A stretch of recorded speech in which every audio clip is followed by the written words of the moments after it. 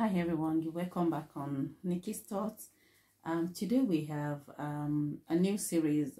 I told us we have a parenting series, and I will be talking today. So we have a guest here. Her name is I'm gonna let her to introduce herself later on. But what we want to do today is to actually talk about parenting and compare our own parenting style to your home parenting style. And anyway, so you will learn from us. Stay tuned and subscribe if you haven't done so. So let's introduce our guest for today. You're welcome back. Yeah. So would you introduce yourself to us? I'm Asta, Nikki's friend. Yeah. Long friend. Yeah. I mean, 3-4 years now. Something like that. 4 years. Yeah. Yeah, we go to the same church. Yeah. Yeah. So Asta is that she's a good friend and she's an amazing mother, and I think we'll be able to learn 1 or 2 things about her. I hope so. When it comes to so here we're not talking about our strengths alone. We're just talking about our journey as a parent, and our strengths, our weaknesses, and whatever that we've done over the course of the year. I mean, as we're parenting journey. So I'm going to ask few questions from her, and then she'll be able to answer the question. I think I have the question down somewhere. Is it on this page? I think it's on that page. And so thank you for honoring this to do this. Is she not beautiful? Yeah. So leave comments on below now to tell me that if she's beautiful or not. She's so beautiful. And so we're going to ask her a few questions about her and about her parenting style and everything. So, and Asa, where are you originally? I'm from Lithuania, but in Ireland I am now 18 years.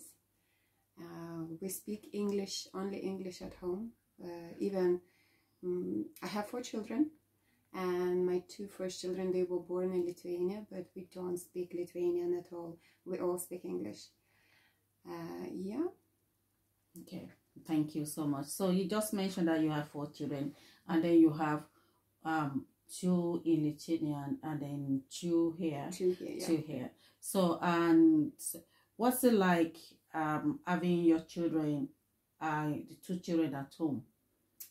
That was such a long time ago, and in Lithuania at that time, let's say not 18 years, but let's say 20 years ago, in Lithuania we were just out of Soviet Union, and for us we were still Soviet Union minded.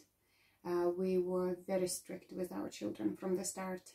In Soviet Union, to belt your child was no problem.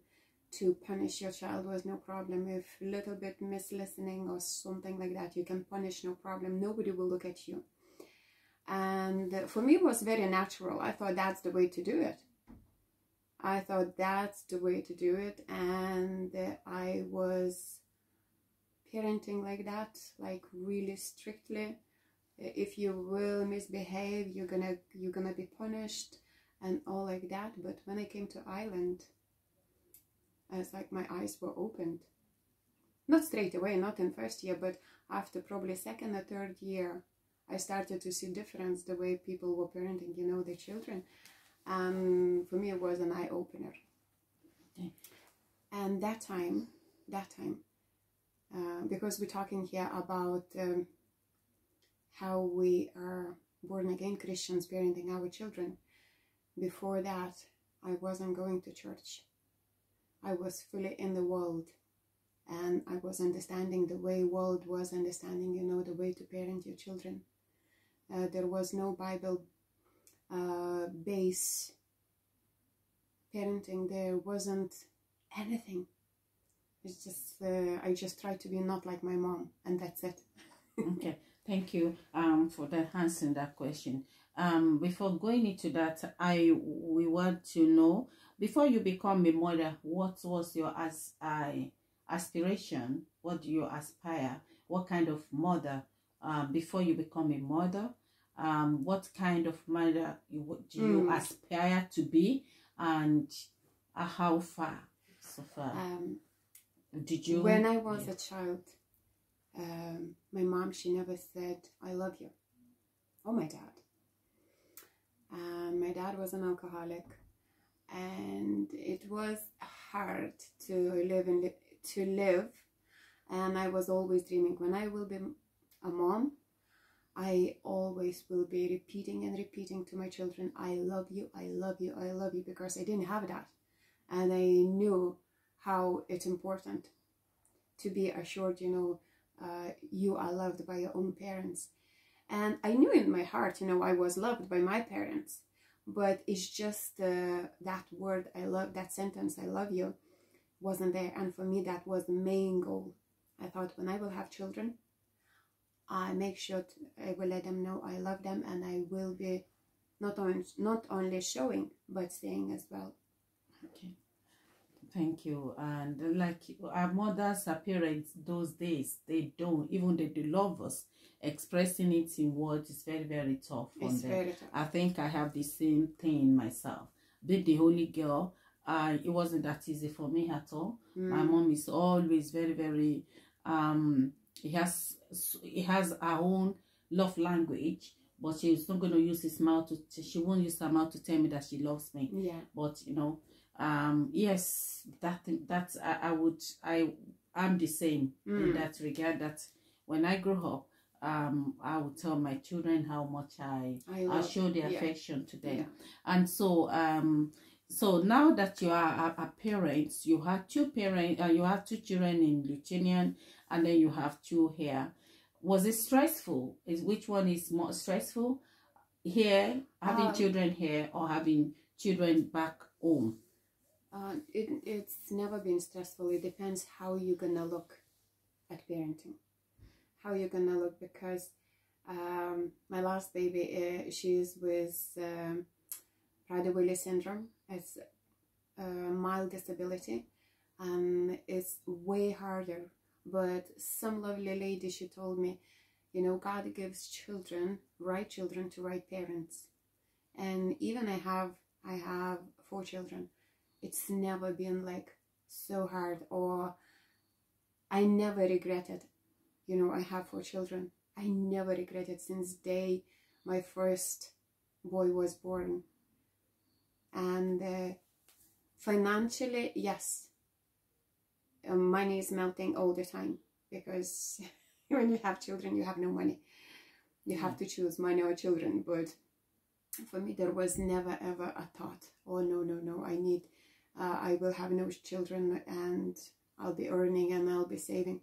For me, was children number one. I always always dreamt to have 4 children, because only myself and my brother in the family, and I felt kind of lonely in the family, and I thought I need more than one, and I always was dreaming inside of me 4. Yeah, because you're the only, you're one boy and a girl, so you feel lonely. Very lonely. Okay, yes. I can understand that. What are your strengths as a parent, and what would you say your weakness? My strength is my patience. I have lots of patience. My weakness,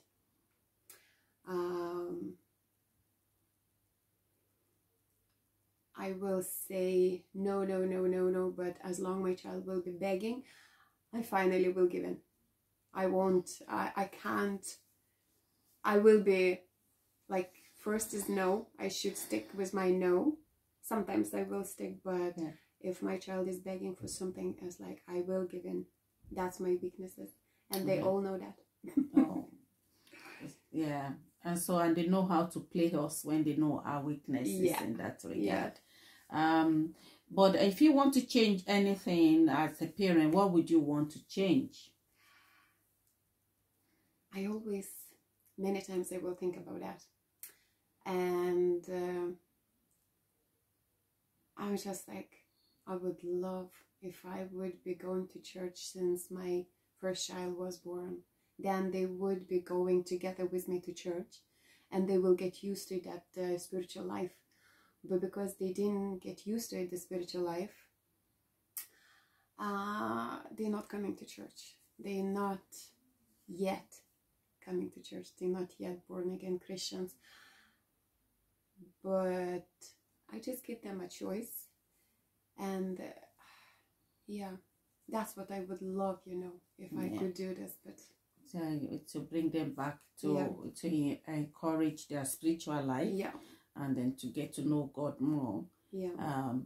Yes, and thank you for that. When is you just mentioned something about choice. When it comes to your children, do you give them choices? Do you make choice for them, or you allow them to make choice for themselves, even as they're growing up? Okay, give me an example. Exactly what you mean. Okay, so let's say career. Let's say whoever they're choosing to be with, or any choice they... Absolutely, because that's their life, not mine. Okay. And first child, my first son, he is absolutely smart. And I was saying, no, you're gonna be a politician, you're gonna be our president. And he's like, no, mama, no. And of course it didn't happen. But I wouldn't force, because I'll be reading their mental health as well, how they can handle things. And I always will encourage them to do what they like doing, because that's the way it should be. I think that's my opinion. It's their life. It's their life, not mine, and they have to choose what they want to do. It's just like to guide them on the way to go. It's just support them on the choice, on the choices, and as much as I can, then I'm supporting. So when you mentioned something about your home parental compared to your parents, the way they treat, what would you say about the way our parents parent us, and the way you are parenting, or the parents or the parenting this, I mean, this year, I mean, this season, this time of this parenting compared to the time that our parent. Which one? What's the difference, and which one do you prefer? Massive difference. Okay, so of course, nowadays I prefer. Back time, you know, when our parents parented us, I'm glad I survived. I'm glad I survived, because not only, you know, you have to do chores, but it's nothing else. Chores, and then you will have your own free time, and you will be with your friends. But there would be no too much talking, you know, with parents. There would be you wouldn't have too much choice or relationship or choice. They will be like pushing you or saying nothing. And it's just like that time it was flat parenting, let's say, you know, where very little emotions, very little of affections, emotions, encouragement. Maybe that's in my family. Maybe there was different things in different families, but I'm just talking about my family. And for me to be a parent it's amazing, because now I'm praying for my children every day. I'm praying when they're in relationships. I'm praying, you know, what the Holy Spirit is putting into my heart. I'm just praying, and I'm trusting in God. You know, they will come out. They will come out. They will come out. You know, supported. Even they're not believers, but I know they are covered. They are covered with my prayers, and I know they're gonna be safe and okay. And for me I am a friend as well to my children, because all my children, they suffer from depression. And you can't be strict parent. You have to be in a position to talk to your children, and for them to able to open up to you. And for me, this is very important, when we can talk and they open up, and I can ask, you know, how are you doing today? You know, how can I help you? And you know, I'll be tackling all those issues as well in my prayer time. And I'm so, I mean, my heart is in pain, because my kid's like sick with depression, But as well, I'm glad they're talking about it. I'm glad they opened about it. I'm glad they're not afraid to tell me things, you know, what is happening. Yeah. And yeah. Thank you so much for opening up, for teaching us a bit about parenting from your own side. And I know that this is going to help even the younger ones coming up in the parenting styles, and even to look at ourselves, how we're parenting, that we're not alone, you know, if unless you're questioning yourself or something about your parenting. And then we learn one thing or the other. I learned a lot today from our guest, my friend Asa, talking to us. We look at a parenting style to a parenting style, and then we look at, you know, what really caused me there much is the fact that you have relationship with your children, and the children can come to you to talk to you. Either we want to believe it or not, even especially when you have children. I'm going to ask one thing before I continue on. Would you be able to mention the ages of your children, please, if you don't mind? Yeah. Yeah. 27, my oldest boy. Yeah. 21, my daughter. Yeah. 15, 15, son, and 10, my little girl. Yeah, so she has 2 girls and 2 boys from age 27 to 10. So we know, so we can see that she has huge amount of experiences there, and then she has shared few of that experience, her strength and her weakness. And what I'm taking home from what she said is the relationship she had with her children, to be able to talk to the, you know, our children should be able to relate to us in everything. We don't all have that our children talk to us, but it's a desire. And it's very, very important that our children should be able to open to us in so many, in whatever they're going through.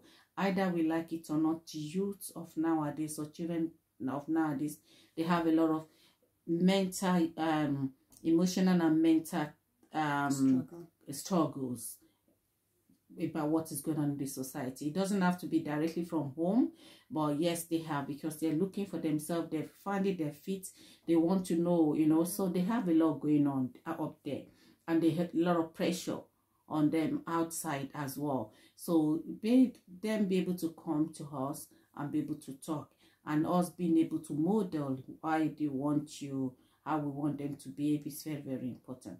Learning from our home, how we were being parenting, and learn one thing or the other from there, and then bringing it on the table to be able to compare, and okay, I'm going to do this, I'm not going to do this to my children. It's very, very important. Learning from our home way we've been parenting. So I can go on and on and on. I don't want this video to be too long, so that you can watch it and then you can always come back. We can always have a guest say Asta back here all the time, anytime we want her. But for now, we're just going to put in a stop here. If you have any question, you can write the question down on the comment below, and then we can come back to come and talk about this. As for the camera, if you're not looking at you straight away, is the way we position the camera. We don't know, maybe we're looking straight because this is where we're supposed to be looking, but we're looking somewhere else. But just bear with us there now. Sorry. And hope you enjoyed this video, and until our next guest, we did just say thank you to our guest, our guest now, to be able to come and share, you know, with us our parenting style, and hope you've been blessed. If you like this video, thumbs up, leave your comments, and then ask questions. We always come back. If you want any question, please ask. We'll come back with the answer very soon. Until then, on Nikky's Thoughts, we say thank you. God bless. Thanks for joining us. Bye. Bye.